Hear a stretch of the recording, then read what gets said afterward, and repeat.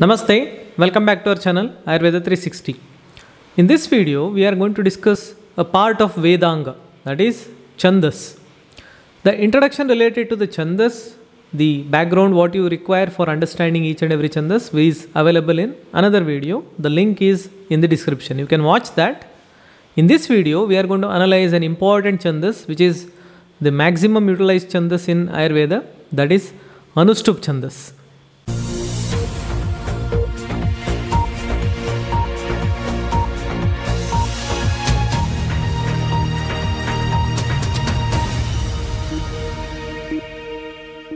You might have seen many of the acharya, like the ones who are worshipping the god and all, they are going to chant many of the mantra and they have a particular tone and you can say laya for each and every shloka what they are reciting. Do they follow any particular rule? Yes, they follow. Among so many chandas available, in this video we are going to analyze the Anushtup Chandas. As I have already mentioned, the basics are available in another video. Kindly watch that and understand this in a better manner. What are the rules of this Chandas is mentioned in this shloka. That is Shloke Shashtam Guru Gneyam Sarvatra Lagu Panchamam Dvi Chatushpadayor Rasvam Saptamam Dirgham Anyayam. This is just the usual reading what we do. How to apply this Chandas and how to sing it in a you can say rhythmic way, that we are going to see in this video. So before understanding this Lakshana, there are few words like Guru, Lagu. We'll understand what is that exact Guru and Lagu, then we'll come back to the shloka. Basically, Risva Akshara refers to the Lagu Akshara. That is, among the svara, you have A, I, U, Ri and R. That is, some people pronounce it as Ru and in North India it is pronounced as Ri. So, these are considered to be Risva Akshara. Whereas, the Guru Akshara are the Dirgha Akshara, that is nothing but the A, I, U, these are the ones A, I and O, O. And not only those, you also should consider Anuswara Yukta Akshara, Varna, to be Dirgha in nature. This is the rule of Chandas, you have to follow that. For example, Ansaha. So, A is having the Anuswara, that is why it is considered to be a, that is Dirgha Akshara or Guru Akshara. And Visarga Sahita Akshara, even though it could be Lagu Akshara, if it is having the Visarga, like Ansaha, Dakshaha, there Ksha should be taken as a Guru Akshara. That is because Visarga Sahita Lagu Akshara is also considered as Guru. Similarly, there is another rule, like if there is any Sanyukta Akshara. Sanyukta Akshara refers to where the Varna is made up of 2 or 3 letters. For example, in the example of Dakshaha, the Ksha is made up of 3 letters. Similarly, Patni, there you are having the 3, Th and Na along with E swara makes it Tni. Now, the letter preceding the Sanyukta Akshara, the letter preceding the Sanyukta Akshara is said to be Dirgha in nature. This is different, not the Sanyukta Akshara itself is Dirgha, no, not like that. If Sanyukta Akshara is having the Dirgha Akshara, then of course it is possible. But if it is Sanyukta Akshara and there is a letter prior to that, if it is Risva in nature, it is also considered to be Guru in nature. For example, in this case, the and pa both are considered to be Guru in nature. So, these are the rules of how to identify a Guru Akshara. Rasva is easy and Guru Akshara, there are certain additional rules that you have to remember. And after that, it will be very easy for you to remember or you can say understand this concept.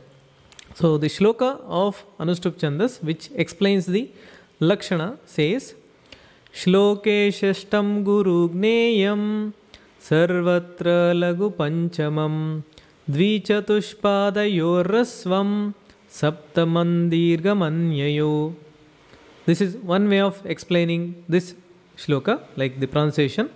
The another way what we can follow is Shloke Shashtam Guru Gneyam Sarvatra Lagu Panchamam Dvichatushpadayor Rasvam Saptamandirgham Anyayo. So, this is another way of reciting this shloka. If you happen to observe my pronunciation, after 8 letters, I was giving gap. Like after Guru Gneyam, I gave a gap. Then again Panchamam, I gave a gap. Dvichatushpadayor Rasvam, I gave a gap. And then the ending. So, basically, this shloka is made up of 4 different pada. So, we call them as pada. 1/4 part of each like shloka, is considered as one pada. If you observe the number of letters here, each line consists of 16 letters. So total it comes to about 32 letters. If you count shlo, ke, sh, shtam, gu, ru, gne, yam. There are 8 letters there. Sarvatra is 3, lagu is 2, panchamam. In panchamam, the last ma, which is alanta, should not be counted. This is the rule of chandas. Alanta letter, varna, will not be counted as the number. So that's why Sarvatra Lagu Panchamam is also 8 in number. Dvi Chatushpada Yor Rasvam. So until Rasvam, that is also 8 in number. Saptamam Dirgham Anyayu, 8 letters. So each pada is said to have 8 letters, and in that way the entire shloka is said to have 32 letters. That is the first rule. How to identify a Anushtup Chandas? It should have 32 letters as a whole, and it should have 4 pada with 8 letters each. So that is the easiest way of identification of Anushtup Chandas. And if you happen to see the Lakshana in detail, you will be amazed to see how our Acharya used to make the shloka. It is not the shloka what they got in an instance. It is the yukti what they put before pinning down the letters and the words, and that made it so beautiful. Because if you see the reference, Lakshana, shloke, in a shloka, shashtam guru gneyam. Shashtam, 6th letter. Shashtam refers to 6th letter. 6th letter is said to be Guru in nature. In each and every shloka, 6th letter is said to be Guru. That is in each and every pada. Sarvatra Lagu Panchamam. In each of the pada, 5th letter is said to be Lagu.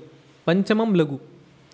Dvi Chatushpadayoho Saptamam Rasvam. In the 2nd and 4th pada, you have, that is 7th letter, that is Rasva in nature. Similarly, in Dirgham Anyayu. Anyayu here refers to other than 2nd and 4th. It should be 1st and 3rd. So in 1st and 3rd pada, the 7th letter, the same. Saptamam should be taken with both the verses, I mean both the parts there. Saptamam, 7th letter is Dirgha. So these are the rules of Anushtup Chandas. If you happen to see and appreciate this, you will be in a better way to understand, and you can say you will be in a joyous mood when you are learning the shloka. This because these are not simple letters or words. These are written with so much dedication and rules they have followed. Anushtup Chandas. And certain other note what you have to make is, what you have to see is avagraha. Whenever there is an avagraha in a shloka, we don't pronounce that, and neither it is counted in the number of letters. That is more important. And as I already mentioned, Alanta Varna will not be counted. So after seeing the rules of this Anushtup Chandas, if you happen to see the Lakshana of this shloka, that itself follows the rules. That means this shloka itself is written in Anushtup Chandas. So this also follows the rules whatever we have seen here. But for our, you can say, convenience, I'll take examples from Ashtanga Hridayam and Charaka Samhita, so that you already know the shloka, it will be easy for you to grasp the information. So the rules, what is mentioned in the shloka, Lakshana, that can be represented in a syllable form in this way. That is, the Guru Akshara or Guru letters are written in the small form of yes, and a single line represents the Lagu Akshara. So in that way it is represented whenever you want to write the shloka in the form of syllable. So this is just for your information. So the 5th letter is considered to be Lagu everywhere in all the 4 pada. 6th letter is Guru in all the 4 pada. And 7th letter in the 1st and 3rd pada it is the Guru, and the 2nd and 4th pada it is the Lagu. So those rules are depicted in this reference. So if you happen to see the shloka, this is from Ashtanga Hridayam, Sutrasthana, 1st chapter. I think most of you are aware of this. That is the Ashtanga of Ayurveda. Kaya Bala Grahurdvanga Shalya Danstra Jaravrashan Astavangani Tasyahu Chikitsa Yeshu Sanskrita.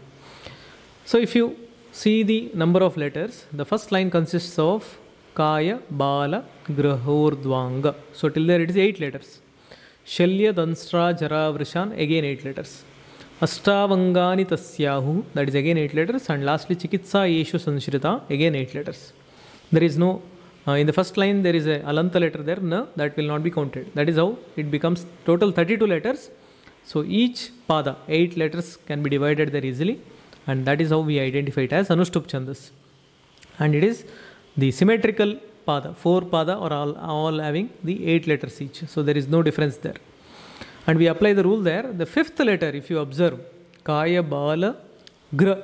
Gra is the fifth letter, that's why it should be Lagu. Same way, we have Shalyadamstra Ja. Ja is the fifth letter in the second pada, that is why it is Lagu. In the third pada, if you see, the Ni is the fifth letter, that is Lagu. And the fourth pada, Shu, that is Lagu. So it follows the rule of the Lagu Akshara of fifth letter. If you see the sixth letter there, each and every pada, you have O in the first pada, but the succeeding, that is word letter, is also Sanyukta Akshara in itself. O is considered to be Dirgha here. And then in the second pada, if you see Ra, that is Guru. In the third pada, sixth letter, that is Ta, but it is Guru because Sya is the letter following that. So Sanyukta Akshara prior to that, that is why it is a Guru in nature. Then in the fourth pada, you have Sam, that is Anuswara Yukta Varna, that's why it is considered to be Guru in nature. So it follows the Guru letter of sixth, Guru Varnatva of sixth letter as well. If you see the second and fourth pada, seventh letter, you see Vru and that is Shri, both are Guru in nature. Both are Lagu in nature. If you observe the first and third pada, that is seventh letter, there you are going to get the Guru. That is nothing but the letters Rudva, that is again Dirgha in nature. And if you see the third pada, there you have Sya, that is also Dirgha in nature. So that follows the Dvi Chatushpada Rasvam Saptamam Dirgham Anyayu. That rule is also followed.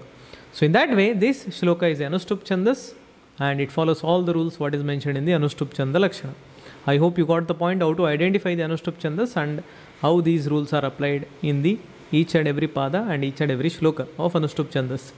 So this shloka can be recited as in the laya yukta form, that is Kaya Bala Gruhurdvanga Shalyadam Srajara Vrushan Astavangani Tasyahu Chikitsayeshu Sanshrita.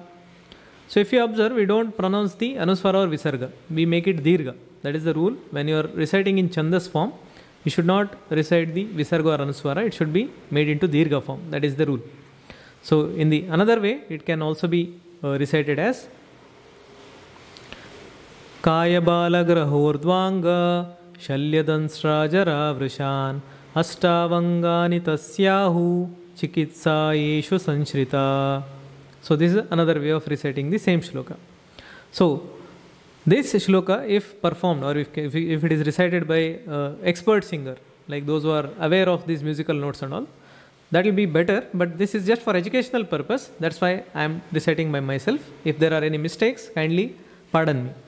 So the next shloka what I am taking here as an example is from Ashtanga Hridaya itself. This is from the Dosha Bedi Adhyaya first shloka, that is Vatasthana. So apply the rules of Anushtup Chandas, 16 letters in each line. Yes, they are there. Is it having 4 pada? Yes, each are having 8 letters. And if you observe the fifth letters there, everything is Lagu. Sixth letter, everything is Guru. And second and fourth pada, that is the seventh letter, it is considered to be the Lagu. And first and third pada, seventh letter, it is considered to be Guru. So you can check by yourself that it follows the Anushtup Chandas. So let us recite this with laya, that is Pakvashaya Kati Sakti Shrotrasti Sparshanendriyam Sthanam Vatasya Tatrapi Pakvadanam Visheshata. So this is one way of reciting. Another way of reciting this is Pakvashaya Kati Sakti Shrotrasti Sparshanendriyam Sthanam Vatasya Tatrapi Pakvadanam Visheshata. So in this way, if you are able to recite this shloka, you will be able to memorize it in an easier manner and also effectively. So we'll take another example, last example. This is from Charaka Samhita, the Sutrasthana first Adhyaya. So shloka is in relation to Samhita-Siddhanta. Again, apply the rule of Anushtup Chandas. Everything matches with the rules what I mentioned. So let us recite directly.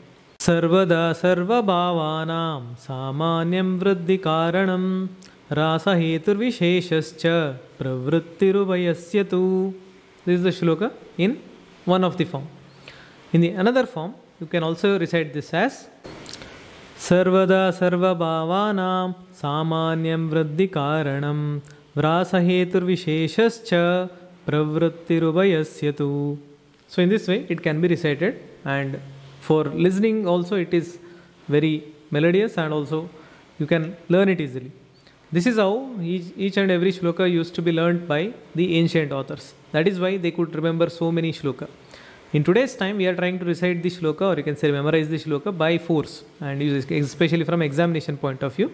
That is why it becomes difficult for us to remember each and every shloka.